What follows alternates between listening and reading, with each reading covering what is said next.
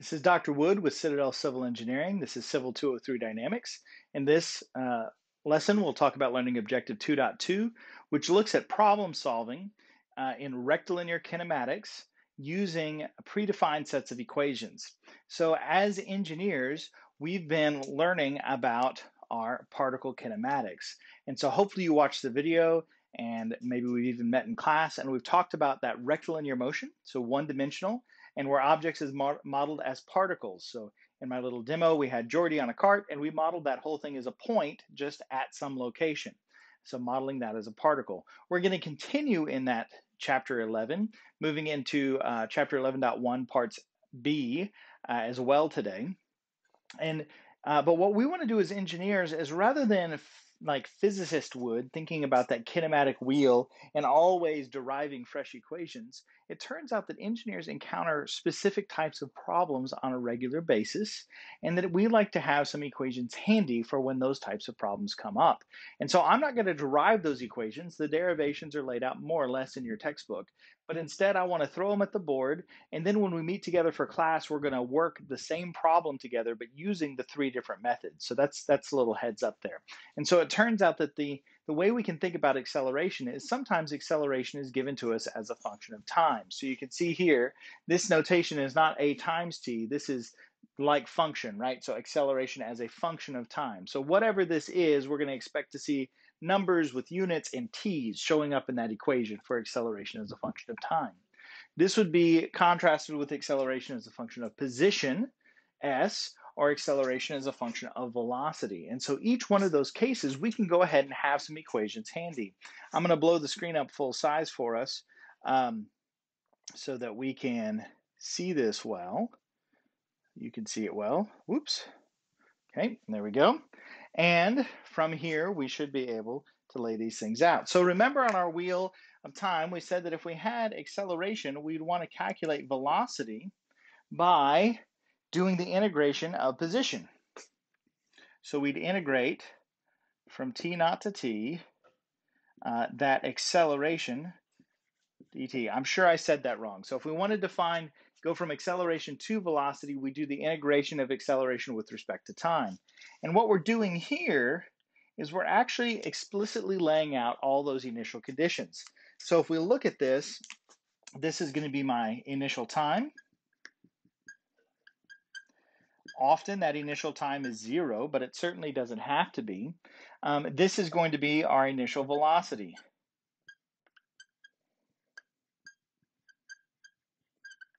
Okay, so initial time, initial velocity. That's what the little O means, is initial. This guy is our dependent variable.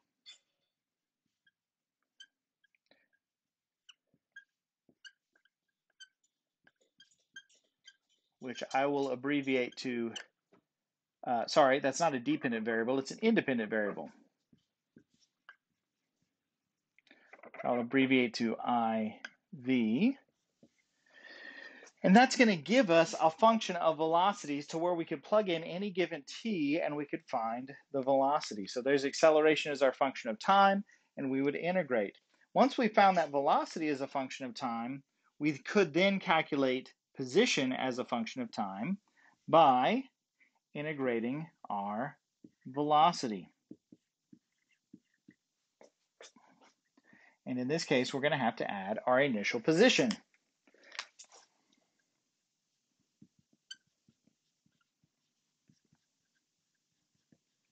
Some important mathematical notation to keep in mind. We go from an integral sign to the differential unit, so integral dt, and then this is outside that integration.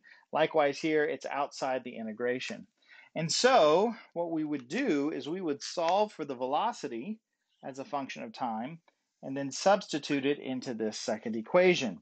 And so if we were thinking of our procedure, because we're going to have to write procedures for all of our homework, the first thing we're always going to want to do is draw a picture. So we're going to want to start by sketching a kinematic property diagram. which I will abbreviate to KPD so you don't watch me write that forever and a day. So kinematic property diagram. This is just going to be a quick sketch that shows where things are, what their velocities are, and what their accelerations when we know them. For rectilinear motion, this is basically just a number line with position and velocity on it, and acceleration on it. But once we've done that, we would then just kind of plug and chug. So we would go from acceleration as a function of time to velocity as a function of time, and then we would substitute velocity as a function of time to solve for position as a function of time. And then finally, once we had all those equations, we can substitute and solve for any unknowns. But there's clearly a sequential process to that. So that's position as a function of time. All right. So when we think about, acceleration as a function of time. When we think about acceleration as a function of position, in this case, we're going to want to be able to calculate our velocity as a function of position. And this equation is going to look like this. So again, I'm not doing the proof here, I'm just illustrating it for you. You probably want to add this to your FE reference handbook.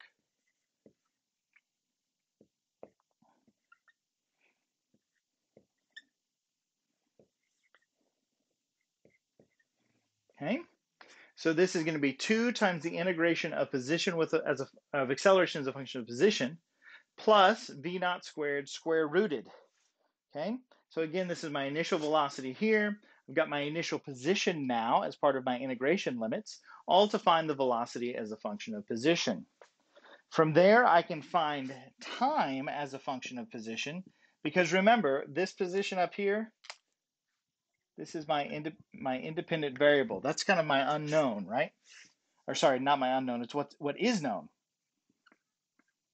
And so typically what we'll do is we'll just substitute that in for whatever cases we care for, substitute it in. We could solve for the time then, and what that's going to look like. This one looks nasty though, right? So it's going to be 1 over the velocity as a function of position, integral ds, plus that initial time.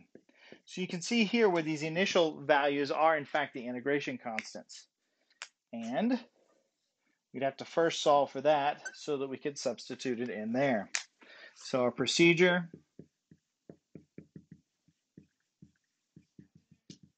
would be to draw our kinematic property diagram, then to calculate our acceleration as a function of position, to go to velocity as a function of position, then go from velocity as a function of position to time as a function of position, and then we could solve for various positions.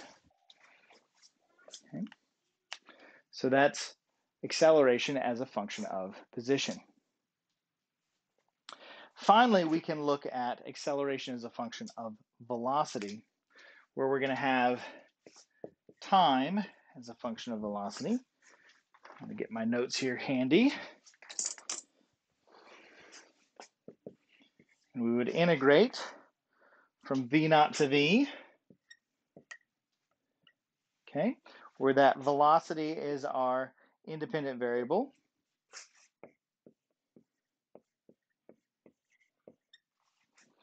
One over the acceleration plus the initial time, and we could also solve for position, and it's going to look like this.